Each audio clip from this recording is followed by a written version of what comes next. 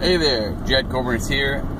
Just listening to some awesome, I mean, we hear it all the time, just some awesome audio about do unto others, right? Do unto others as you want to, as they would do unto you, right? Probably heard that way back when we were children. The thing is that it's not really, you don't really apply it in the way that we think, right?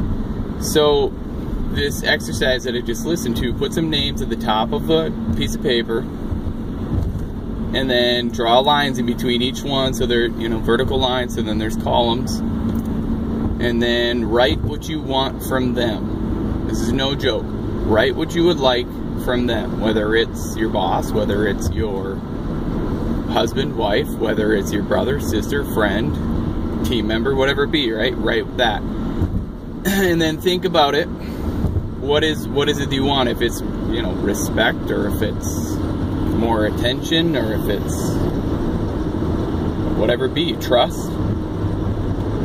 Do unto others as you would yourself, okay? So you want respect from your husband, your wife, your boss, your anybody, right? Give respect to them. Give trust to them.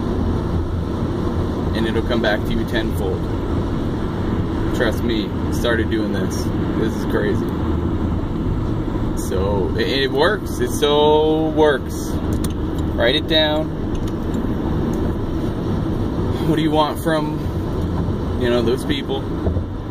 I encourage you to do that, and then give whatever that is to those people, and it will come back to you tenfold. If you plant one seed, right, from a tree, say an apple tree, fruit tree, one seed, and then you bear a lot of fruit from that. Plant that seed, give respect, give trust, and it will come back to you. Thank you. That is what I learned today. Have a great day. Bye for now.